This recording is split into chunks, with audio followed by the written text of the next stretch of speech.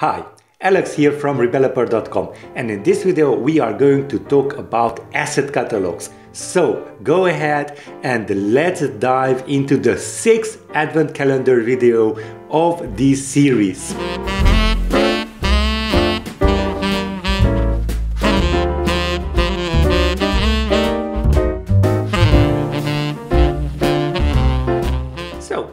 When you want to add new images into your Xcode project for your game, you could just simply go ahead and maybe drag and drop them anywhere you want. Let me just show you. You could just, I have a play button here, and just drag and drop it here, maybe copy items if needed, and you will have this asset inside your project. But Apple has introduced asset catalogs, and that is the way to go when you want assets in your project. So right click it and delete, and let's move this to trash. So if you don't already have an asset catalog, you should create one, and it will be named assets.xcassets. But before we dive in, let me just go ahead and show you. Let me just go to the main menu. Okay, in the last episode, if you can recall, we made transitions easy. But if we just build and run now, we can't really see that transition that we are moving in from right. As you can see, I am tapping on it and nothing seems to happen. That is because the background color of our main menu and our gameplay is the same. So what I will do to show you this is set the background color of our gameplay scene, let's say to cyan. Okay, and now let us just build and run. I have omitted this explanation, this execution part from the last video because I was running out of time. Okay, and now let me just tap, and there you go. We are transitioning from one scene to the other. Good stuff. Okay, now all we need to do is go ahead and commit our day 5 changes, and I will create this new branch. Okay, let's just wait for it, and finally we are going to create a new branch from day 5, and I will just name this day 6 of our series. And as you can see, it has been set to the current branch. Good stuff. Now let's go back to our assets catalog and let's see what we have here. As default, we have our app icon here, and as you can see, we can set our app icon different sizes here. There are a lot of sizes with 20 points that are these 2x, 3x. Now what are those? Well, as of Apple introduced Retina display, and you can set up 2x and 3x images. What that means, let's say you have a 40 by 40 pixels image inside your asset catalog. That is the so-called 1x image. Now the 2x image is doubled that size. So if you have a 40 by 40, then you need a 80 by 80, and you have to name it with an @. Let me just show you here in Finder. You need to name it like so, @2x.png. Okay, and the 3x of course needs to be, if you have a 40 by 40 points image, a 120 by 120 pixels image, and you name it accordingly @3x. Okay, now these are images, but for now let us just talk about our app icon. Of course, you have here a lot of resolution sizes, and that is why I first create the biggest resolution, and that is for our app icon is 24 points by 24, and that is great. And I would just open up Photoshop here, and create a new file here that will be 124 by 124. Now let's just create this, and this will be your icon. And now I just want to grab this winter that I have here, and I will just open it. I want to collect this reddish RGB, and I will just simply set the background to this one. Good stuff here. And finally, I just want to add a white text here, and that will be an advent calendar tutorial. So I will just set it to simply, let me just make this larger, and AC. Okay, advent calendar. And I will just set this to white, of course, and maybe set the font size to 200 or maybe 400. Okay, that looks great. So this is advent calendar. I position it to the center, and I will just simply save it onto, it will be here. Okay, icon, and let it be of PNG. While we can save as PNG, icons do not need rounded corners, so you don't have to worry about that. iTunes Connect and the iOS system will take care of adding those rounded icons. And most importantly, you are not allowed to add alpha values, so make sure your whole image is flat. Now, what I like to use for creating all of these image sizes for the icon is UIKit. It is a paid app, but it's 99 cents or something like that. Go ahead and find it on the App Store. This is not a paid sponsorship. I just really like this app. So I will just simply go here into my resources and grab our icon. And then just let's save without preview. Okay, and I will just add it. Let me just, okay, under the resources will be there. Okay, and here we have our exported all of our icons. Now, what we need to do is, first of all, let us just remove this app icon. And simply, and this is why Xcode catalogs are so easy to use, just simply drag and drop it here.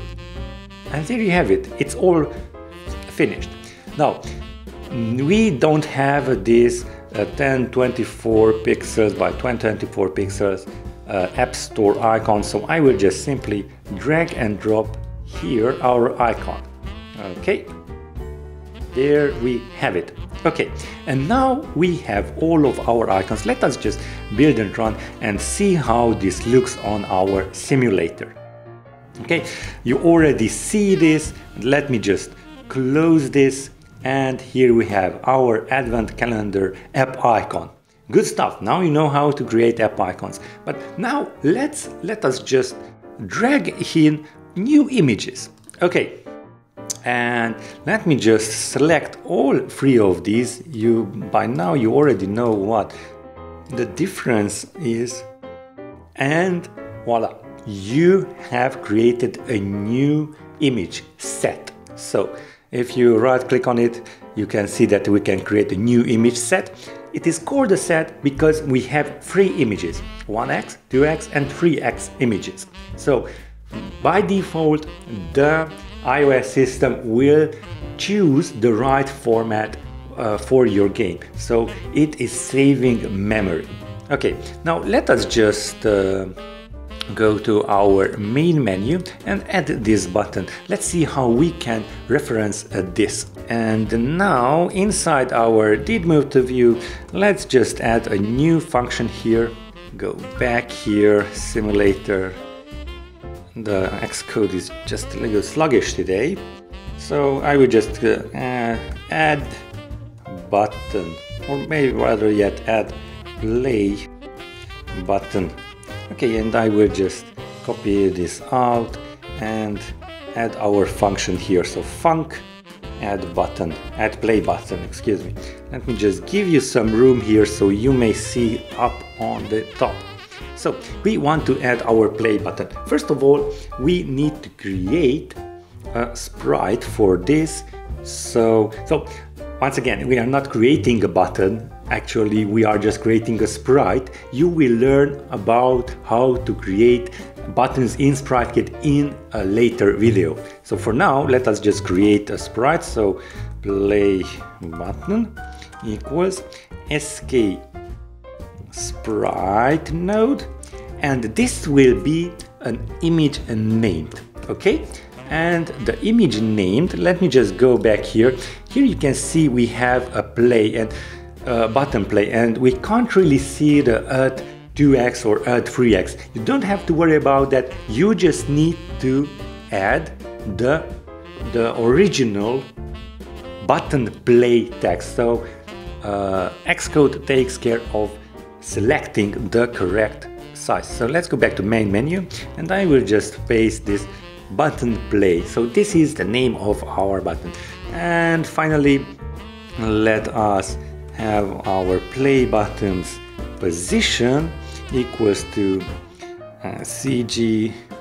Let me just, first of all, let us have our anchor point set to CG, and that will be 0.5 and 0.5. That is, so we can set our buttons according to the center of our scene. And of course, we want to position the play button directly at the center of our screen. So it will be CG point and 0.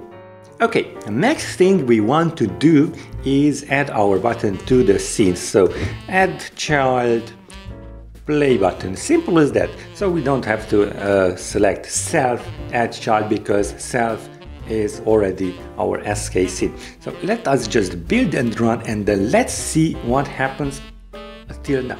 Okay, let us wait for that. And as you can see, we have added our button to the center of our image. Okay, now let us go back here to our asset catalogs, and let's take a look at what else do we have here. So here we have our name. Of course, you can change the name.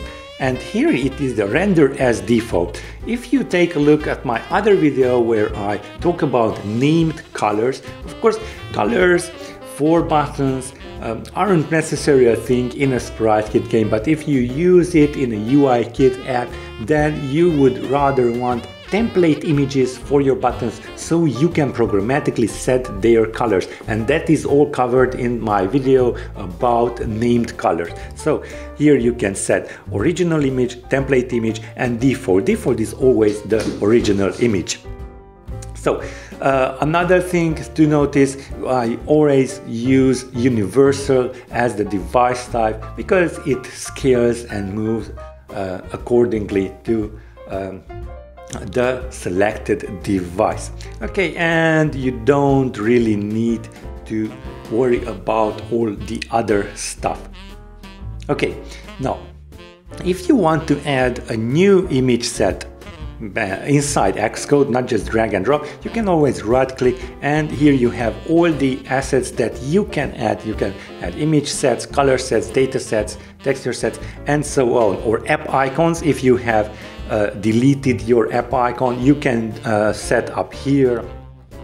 And of course, you can have new sticker packs if you are using a sticker project.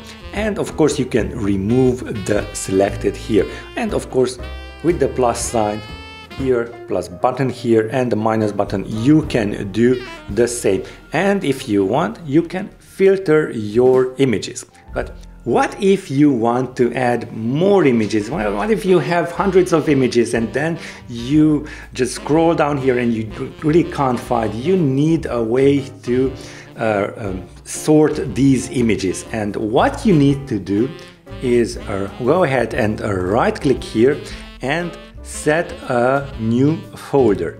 and that will create a new folder for you. And for now, for our logic of our in-game logic should be we have images inside our main menu, inside our gameplay. So I will just call this a main menu, okay? And now I will just drag and drop our button play inside our main menu, okay? And now let us just build and run, and of course we will have a missing image, but I just want to show you that the image is missing. And no, it is not missing. Well, it looks like Xcode has already found out, but if you have earlier versions, let me just show you this. You can just simply go to our main menu, to the button play, and go ahead and type in main menu like so, and let us just delete this from the simulator so we get everything with a clean install. Oh, I believe Xcode has figured this out. You no longer need this main menu. Let us just delete this. Now, there you go. And now you can see everything that is categorized inside your main menu folder. Okay, now that is about it, about the basics of asset catalogs. Now you know how to move images inside your app and how you can use them in your app in code, like so. Okay, hope you enjoyed this video. If you did, go ahead and share it with your friends or give it a thumbs up, and of course subscribe to our channel to see more videos of me about SpriteKit and all iOS tutorials. Okay, see you in the next one.